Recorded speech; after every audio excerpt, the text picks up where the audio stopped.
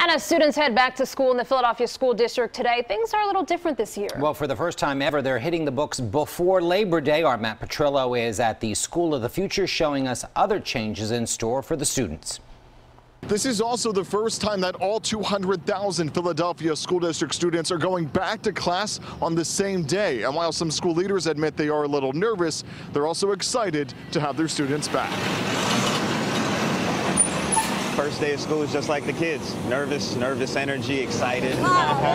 Richard Sheeran has been principal of the School of the Future for 5 years, and he's been looking forward to the pre-Labor Day start. Hoping everything goes exactly as planned, but I know better than that, so I'm just ready to be flexible, happy to see the kids, want them to get reacclimated. One reason for the change is to have an additional uninterrupted week of school.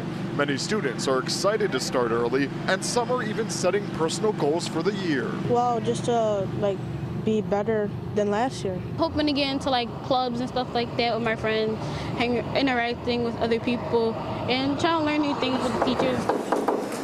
There are other changes students in the Philadelphia School District will notice. Some buildings have been modernized. New tech-based classes are being offered, like robotics. And here at the School of the Future, we're going to have brand new Chromebooks for every single student to use.